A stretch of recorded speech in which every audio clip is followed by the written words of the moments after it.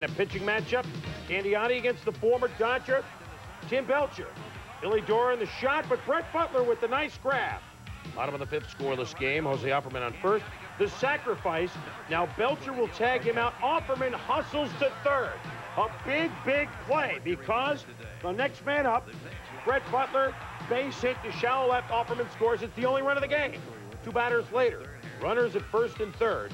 A gamble by Reggie Sanders.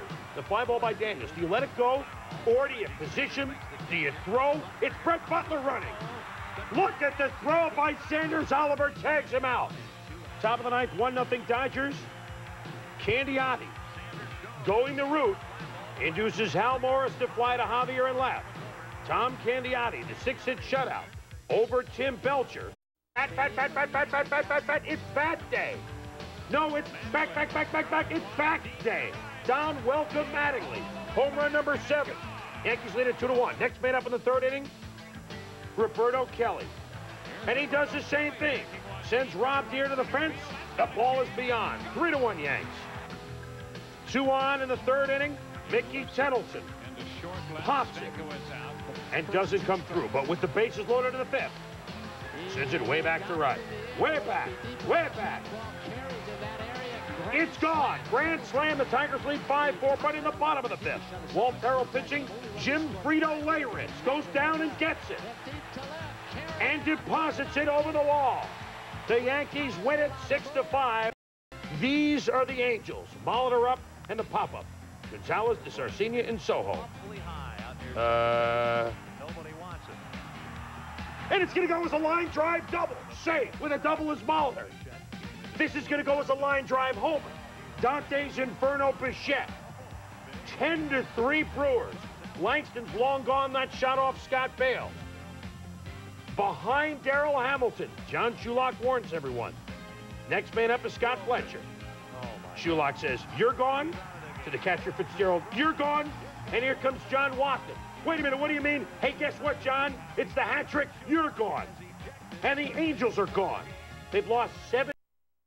Because in part, it's a pretty good defense right here.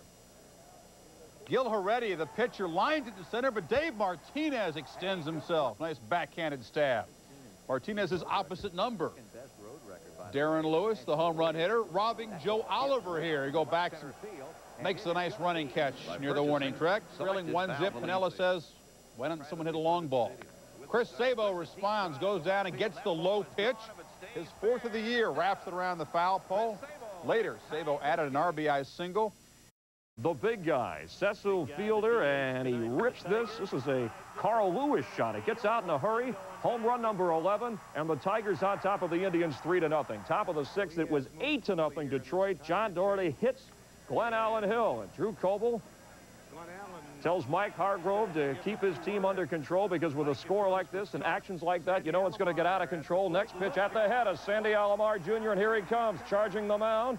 Kicks at Doherty, and everybody out to get into it. It's worth another look as Alomar looks like Steven Seagal on that. And watch number 39, Dennis Cook. This is a real bold move on his part as they pile up here. He leaps it like Richard Simmons, sweating to the oldies. And in here, look for Sparky Anderson telling Eric he wants a piece of big Eric Plunk, ready to take him on. Second, Sean Bosky with a base hit to center. Ray Langford scoops it up. Scott is headed home on the throw. He is out of there. Scoreless into the 6th inning. Chicago's leadoff batter, the pitcher Jim Bollinger. It's up there. It's out there. His first major league home run at his first major league at bat. He was an infielder for Ron Maestri and Tom Schwanner at the University of New Orleans, and a big-time hit there. Tied into the extra innings. We're in the 13th. Jose Vizcaíno, the ex-Dodger, singles with Gary Scott on base. Scott will score this time. The Cubs add to it, go on to win it. More on him later, but they wouldn't need much relief. Tim Leary pitched well, but made one big mistake. This pitch in the second to Candy Maldonado. That is only the 6th time anyone has reached the center field bleachers since they reconfigured Yankee Stadium. 451 feet. That's one of the top 5 longest home runs of the season. But Maldonado wasn't through. He rips this blast in the left field corner. Mel Hall corners it, and here comes John Olerud. Stankiewicz, the relay. But Olerud beats it before Noakes throws out Maldonado with third, but he got the job done, breaking a 1-all tie and giving Juan Guzman the lead. And Guzman was sharp. Great pitch there. Deion James had no chance. Through 7, he struck out 6 and allowed 1 run.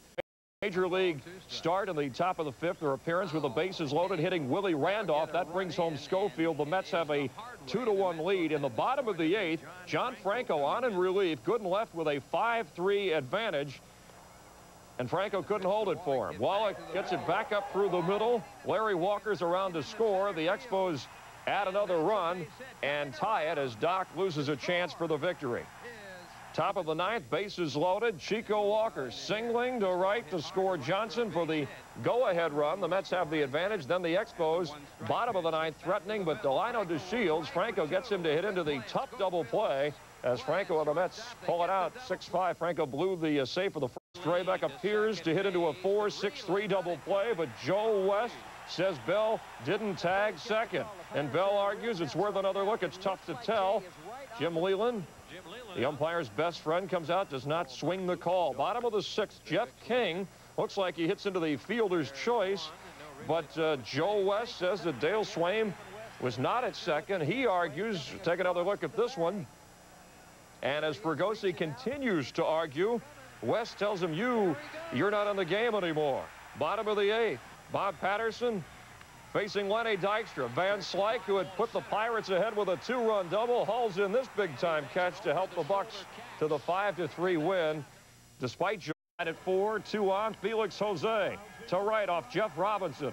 Ozzie Smith comes around. Andre Dawson's throw not in time. Cards have a 5-4 lead. Top of the 8th, runners at first and third. Derek May grounds to Ozzie, who catches Dawson off third and finally gets him out. So the Cards hanging on 5-4. The Cubs would get another chance. Top of the 9th, 2 out. Jose Vizcaino singling off Lee Smith, who couldn't close the door. Sammy Sosa is in there to tie it at 5. Extra innings again. Bottom of the 11th, Todd Zeal off Bob Scanlon. And that'll drive Ozzie Smith home with the winning run as Carpenter beats Scanlon. Reggie Sanders swinging. Righetti retires the first 9 men he faced in the top of the 4th. Already 1-0 Cincinnati. Larkins at third. Sanders up there, and this time takes Righetti with a single to left. That made it 2-0. Righetti out of there. The Giants come back to tie it at 2 in the 9th inning. Bill Doran up with Hal Morris on and delivers down the right field line. The game-winning double as Hal Morris is in to score it. The Reds 1-0 in the first, and this pitch gets away from Socha. Ron Gant is in to make it 2-0 Braves. It was 2-1 in the second. Men on the corners. Brett Butler with a 2-out grounder. Belliard gets knocked down, and Socha ties the game. Then 2 out in the 8th. Cal Daniels from Northside High School in Warner Robins, Georgia. The home run to win it. His second of the year. It came off Mike Stanton. Roger